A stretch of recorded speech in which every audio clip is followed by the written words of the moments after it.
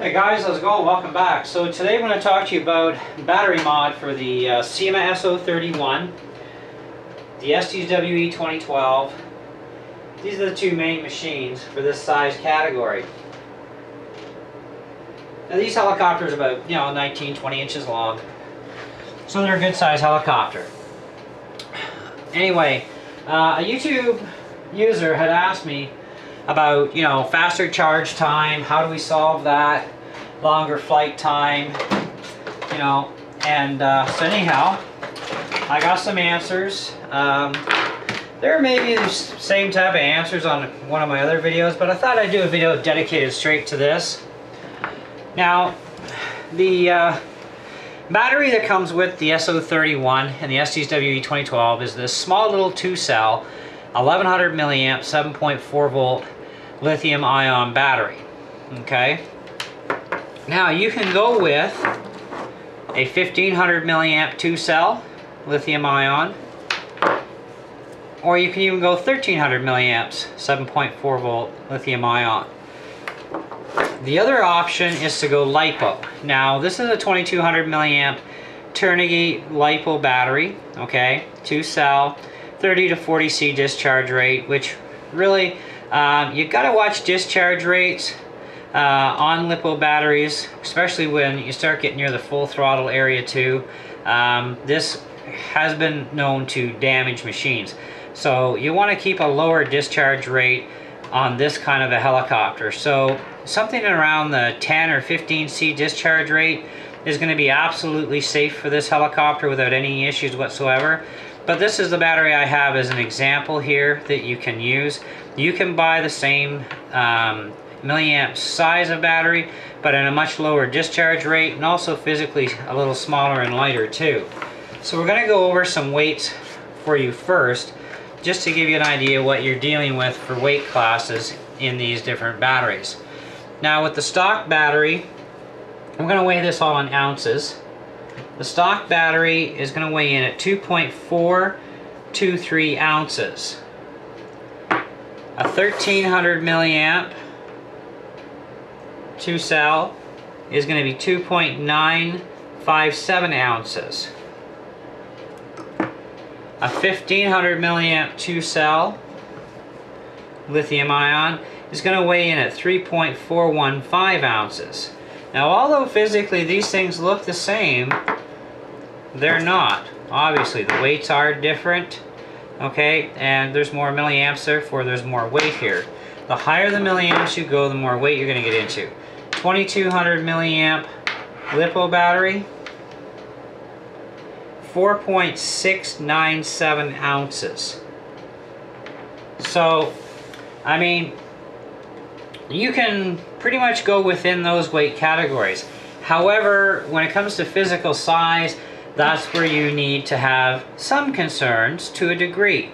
If you're not going to run a GoPro camera on this machine at all, what you can do is you can go even right up into this size of a battery, but you're going to have to strap it on underneath with Velcro or tie straps and somehow get it to mount.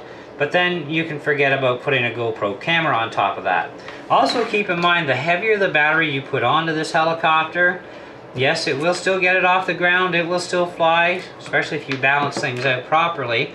And that, you take your balance bar here and go as close as you can into the middles, alright, and make sure it sits as parallel as possible, okay, so that your front and your back are as horizontally planed as possible, because you don't want too much down, you don't want too much forward, otherwise you're going to have issues, obviously. Now the other thing is, a battery of this size, you're not fitting that in there and still putting the canopy on. It is not going to happen. Now this 1300 milliamp or 1500 milliamp battery may still be able to put the canopy on. I haven't tried it myself, but you may still be able to do that and put the canopy on. However, you're going to end up with a lot of frontal weight when you do that. Okay, so then you're going to have to recompensate. Probably back at the support area would be about the best place to add in extra weight to recalibrate your balance. You need to make sure this is balanced, because if you have too much forward, it's going to go forward all by itself. So when you do hit forward, it's going to go like this and crash, and then when you go in reverse, it might not even get to reverse to do anything because it's got too much forward weight. So you need to balance the weight out. So even this, you might want to even think about strapping it underneath, okay? If your intentions are to use a GoPro camera with this helicopter, you can use this battery, the 1500 milliamp, all right, and then balance your weight out here, then put a GoPro on. But your flight time is not going to be any better than the 11 because of all that extra weight. So if you're not using a camera on here, you just want the extra flight time, the 1500 would be a good choice. Try and get as physically small as you can, and like I said, about a 10 or 15 C discharges is definitely safe, you know, nothing higher than that, okay? And then this way, the smaller you can get it in there, the more balanced it's going to be for you, and you may or may not have to add weight to the back end, and if you do, it won't be very much. So that's what you got to keep in mind. If you can't get things to balance out right with having the cover on and a battery this size physically, you will have to strap it to the bottom and rebalance out your helicopter. Now, from going from 11 to 1500 milliamps, you're talking 400 milliamps more, which should get you an additional, say, 4 minutes. Okay, call it 100 milliamps a minute type of thing. You know, that's why they rate these things, you know, around 7 to 10 minutes. It's actually a good flight time, too. You know, and the motors do get a little warm after, you know, almost 10 minutes of flight time. And you really need to cool down those engines before you go slapping another battery in right away. You know, now I just stick with the stock batteries myself. I'm fine with the 7 to 10 minute flight time, and I'm not running a GoPro, and even if I was, I could still do it with a stock battery, but I'd have a couple of minutes less flight time depending on the battery, the weight of that particular type of GoPro camera or camera that I'm using. I have to compensate for that in my flight time so that I don't crash, you know, and you know, helicopters, they don't glide. You know, when they shut down, that's it, they drop like stones. Now, as far as increasing decreasing charge time, so charging faster, one charger I would recommend would be this DC4S by Hobby King. It goes from 2 cell to 4 cells. So 2 cell is going to be your 7.4s, 3 cell is 11.1, 4 cells is 14 volts. So you've got 3 different battery types with this charger, and it's a balancing charger. So when you hook your battery up, you plug it in, reads all cells first at 8.35 in this case. Cell 1 is 417, cell 2 is 418. Okay, so and if you have 3 cell, it's going to be plugged into the 3 cell connector, 4 cell, so on. Okay, now this charger has no problem charging my 1100 milliamp battery within an hour. Okay, it doesn't take more than that from being depleted. It's an hour, it works fine. Now part of the reason for that is I bought this plug-in unit that powers the charger box, and this thing has an output of 15 volts at 5 amps. So this is going to charge my batteries quicker, especially when I get into higher milliamp batteries. It's still going to charge them at a quicker rate than a cheap junky charger will, because the cheap chargers that you get with these helicopters, they take about 3 hours to charge, which is ridiculous. You know, 3 hours for a whole 7 to 10 minutes flight time, that's just utterly ridiculous. So for about 20 bucks, you can get the box and the power supply for it, plug it into the wall, and charge your battery, and it gets better balancing than those cheap chargers do for the cells. So it helps give you longer battery life and more cycles by being properly balanced all the time. It will say full and beep at you when it's done charging, which is nice too. You don't get that on cheap chargers. Either a light goes on or a light goes off, depending on the charger version you have with your S031 or your SCSWE 2012. This one here, it just says full and goes beep, beep. Okay, so you know it's charged, right? And the same rule applies even with lithium-ion batteries. Babysit them. Don't leave the room. Okay, if you really got to do something, surf the internet or something for that hour. Always babysit your batteries. You know, even if you put them in a lipo bag, fireproof bag would be a very good idea, even when you're babysitting them, because anything can happen. I mean, we've seen it all over YouTube where people have walked away and come back and their house is half burnt down. Why? Because there was a problem with the lipo battery and it exploded during charge cycle.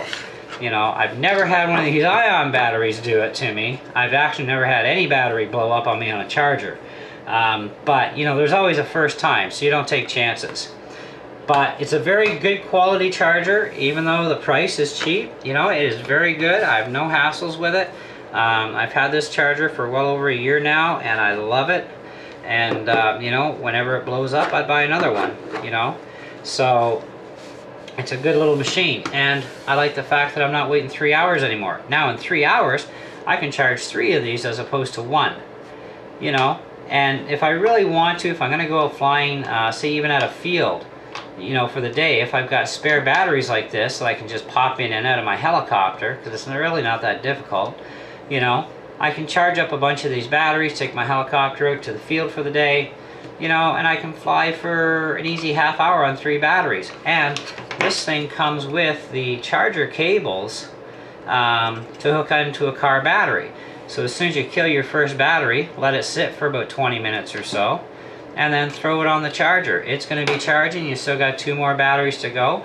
And I would recommend between flights at least 20 minutes cool down time for the engines between flights when you're changing batteries.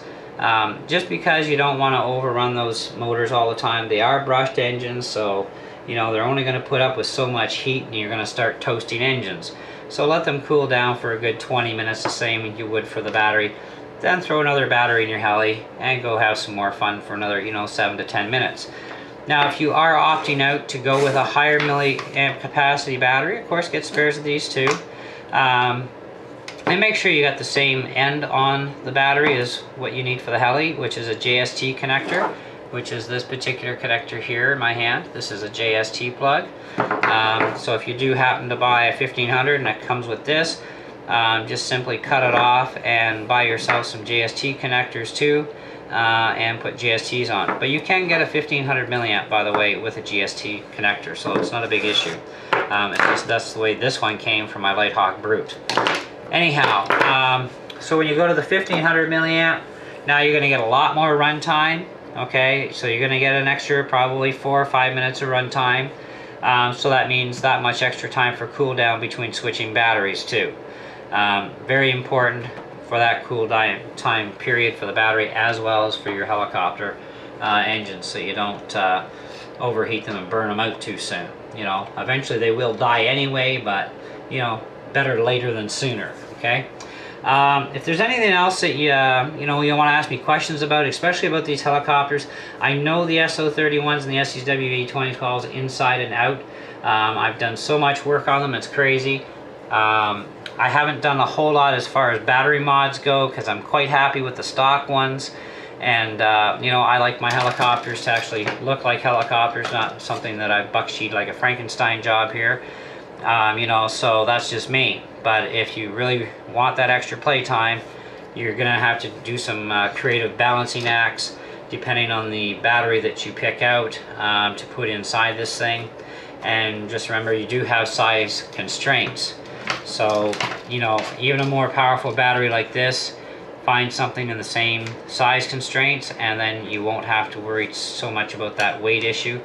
You know, you may have to add some nose weight instead of, you know, removing weight or adding weight to the back, depending on the battery you go with. And, you know, even Hobby King and a lot of other sites have a ton of choices when it comes to these batteries. And like I said, 10 to 15 C discharge rate, more than adequate for this heli. You don't really want bigger than that anyway. And I would probably say not much more than a 1500 milliamp. But you could go to 2000 if you really wanted to, or 2200, but then you're going to definitely end up strapping underneath and having to balance out with Velcro, finding the sweet spot, you know, and but it's up to you on how you want to modify this thing. So any questions, comments, feel free. As always, I'll do my best to answer them, and we'll catch you on the next video.